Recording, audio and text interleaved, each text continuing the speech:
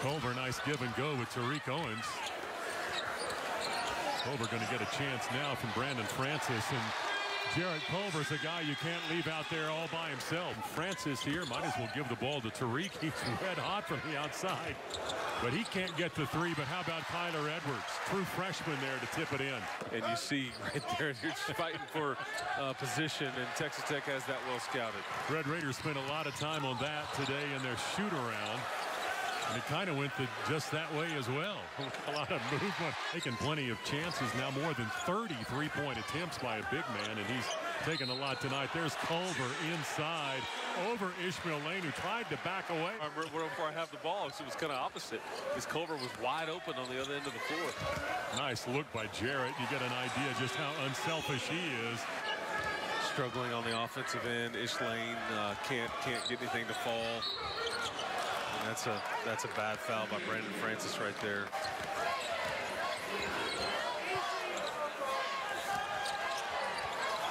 Wow. I would concur.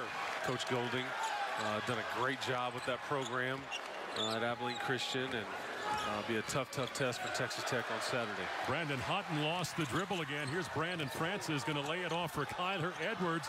He can't get it to go, but the tip by Corprew over to Culver. Baseline right there, and get Tariq set up for one of those putbacks, one of those finishes at the rim.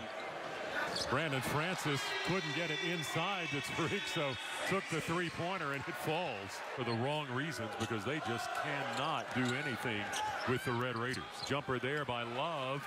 DeAndre Love scores. Dalen Williams worked inside, got that ball over to LaTerrence Reed, but Tariq Owens may have rejected that, and just no opportunity inside. Love his second bucket here in the second half. Keep in mind they only had 4 buckets in the first half of this game. Matt Mooney got one swatted by Dalen Williams.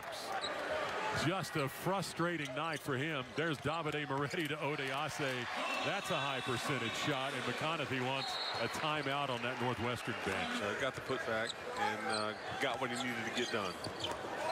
Larry Owens, nice move there. That's the first inside bucket, really, by a Northwestern big man tonight. Doesn't narrow the gap much. You've still got Matt Mooney. There's Jarrett Culver. Great look inside by Mooney, and Culver able to cut through the lane, set up, and get the ball. That's rough right there. Team defense for Northwestern State.